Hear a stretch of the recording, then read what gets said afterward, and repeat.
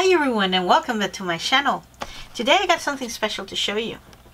I got Casein paint, and this is a very particular paint.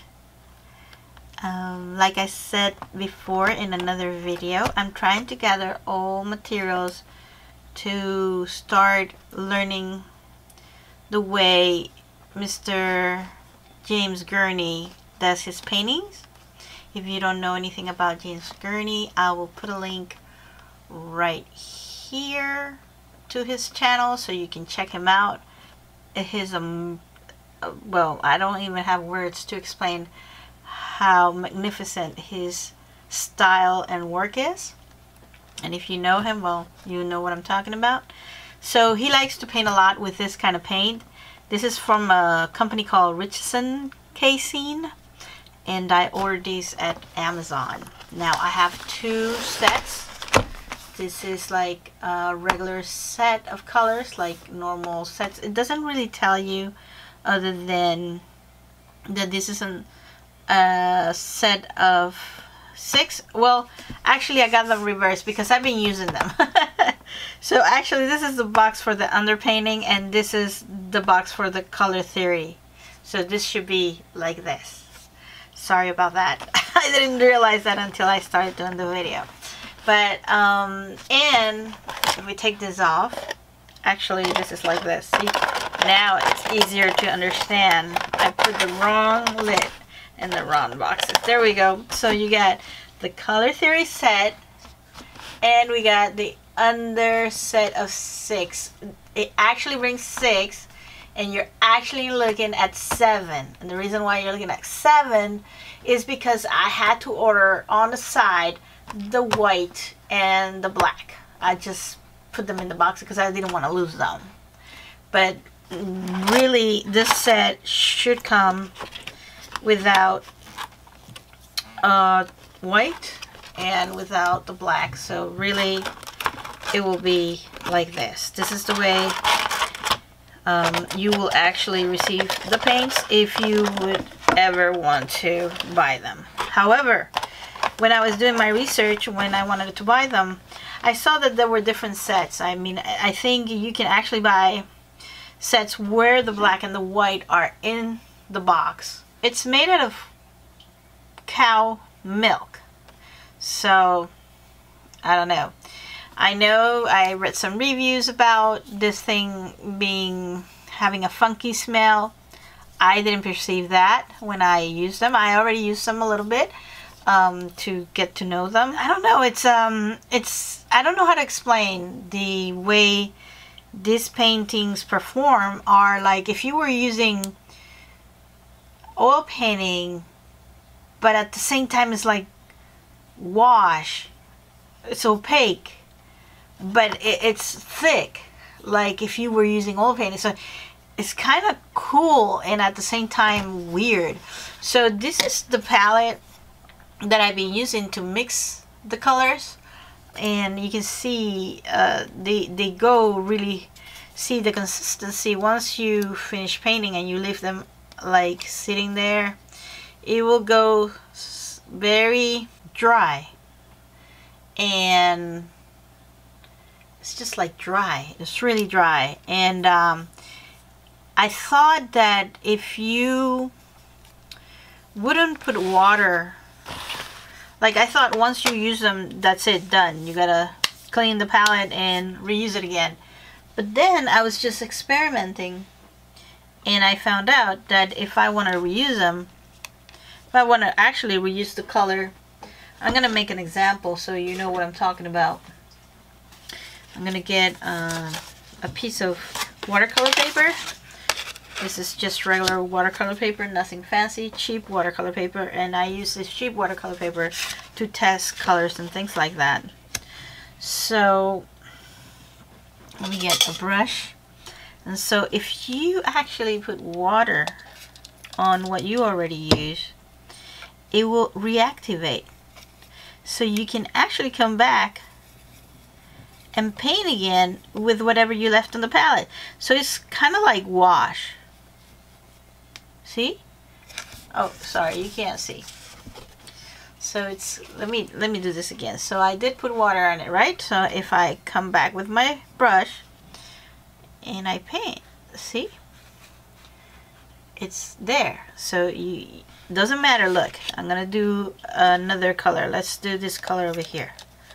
Just gonna throw a little bit of water there, and I'm gonna come with my brush, pick up some of this color, right? It's kind of like a reddish color. Well, it's a little mixed because there's a lot of colors in there, but if you come back with your brush, you can actually keep painting. So that was kind of interesting. I thought that this will dry out and done deal, but no, you can actually reactivate this. So very cool feature right there. I mean, you don't waste much painting if you want to keep, you know, using these colors. And so that's a cool thing, right? So let me put this on the side right there for a minute. So that's that. And then if you want, I can tell you the colors that I have. So the colors that I received were titanium white, ivory black, which I told you I got them separately. Sorry about the glare. Let me take this out of the way so it doesn't bother you that much. So in this color theory set of 6, I got Shiva Violet. Let me take this box because it makes a lot of glare. Okay, there you go. And Shiva Green, which is Phthalo Green, I guess. Oh, Phthalo Green, I'm sorry, Phthalo Green.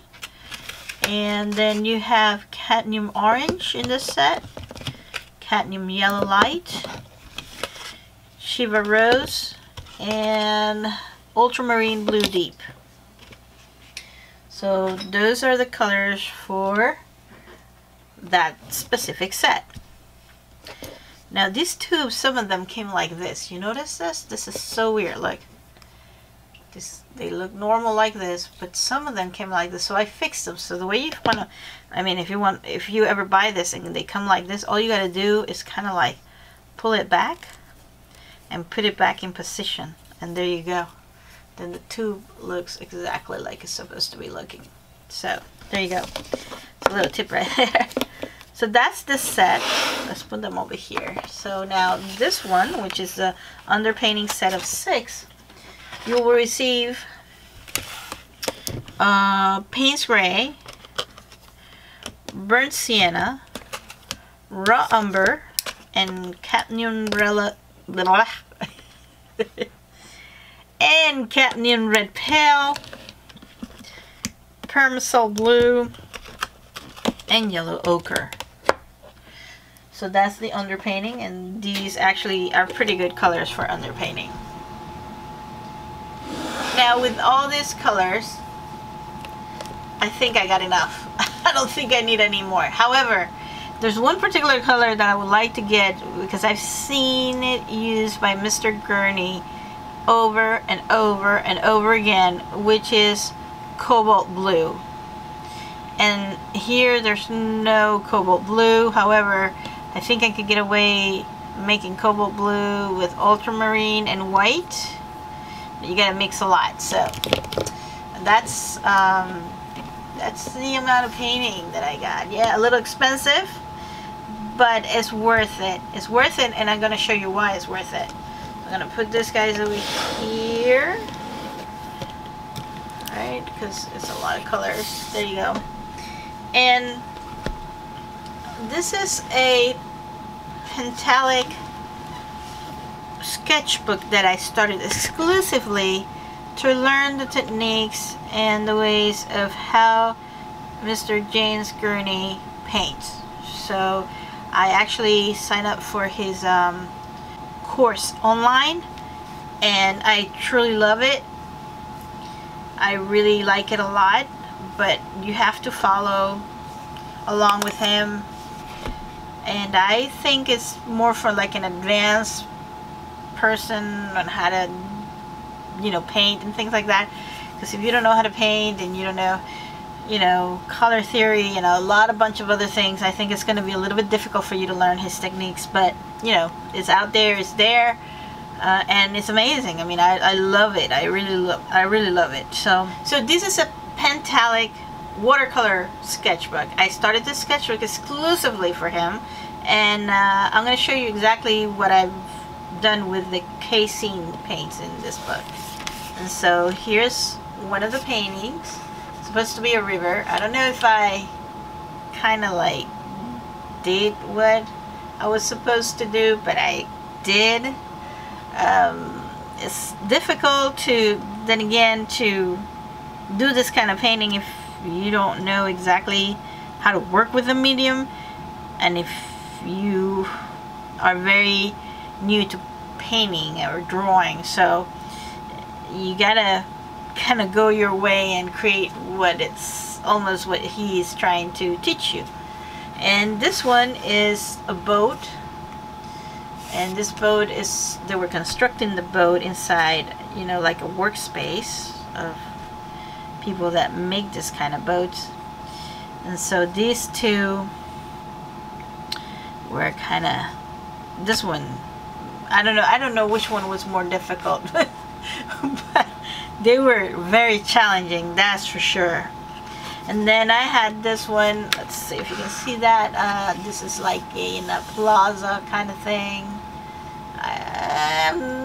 Yeah, it's there, you know, but not like I would have liked to. But then again, guys, this is a sketchbook. This is a learning curve. Mr. Gurney techniques are very, very unique and very interesting.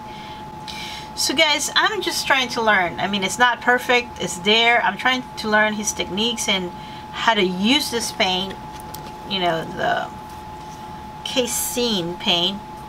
And it really is all about learning. So this is my sketchbook, and this is what I'm trying to do. This is not perfect. This is not something that I'm going to put on the wall. But it's nice. I mean, I like the way I'm learning how to use this paint. It's amazing. I really, really love it. I didn't know about this Casein, but it's quite interesting. And these paints, I don't know if my camera is going to focus. Let's see if it focuses.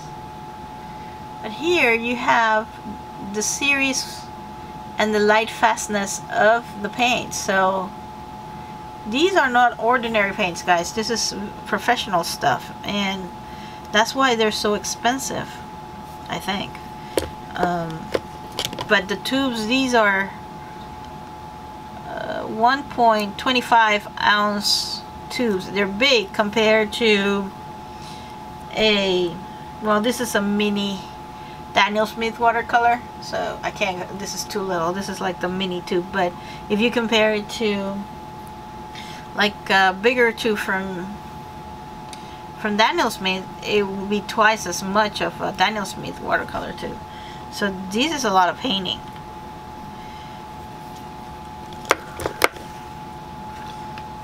Now that's why I like using Casein, because Mr. Gurney used these paints to do underpainting for his wash or watercolor.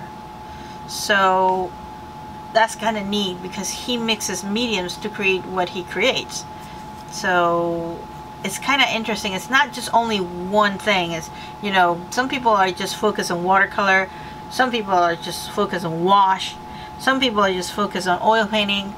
So, and they don't go anywhere else. But if you mix the mediums, it gets more interesting, and the effects are fantastic. I mean, the work is phenomenal.